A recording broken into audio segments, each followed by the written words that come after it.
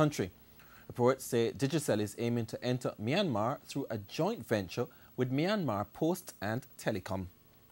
In the meantime, the Office of Utilities Regulation, the OUR, says it has received applications from 2 firms to set up telecoms operations in Jamaica.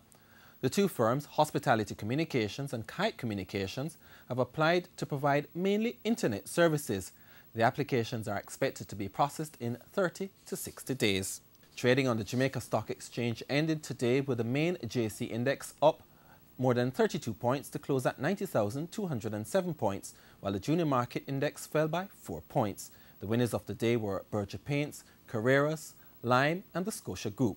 The losers were Deno & Geddes, Grace Kennedy, Jamaica Broilers, Lasco Manufacturing, Raider Jamaica and Scotia Investments. Currency trading ended today with the US dollar up 14 cents to $93.63. The Canadian dollar lost 34 cents and now trades at $94.51, while sterling is costing $149.35. That's down $1.02. That's the business day. I'm Milton Walker. Good evening.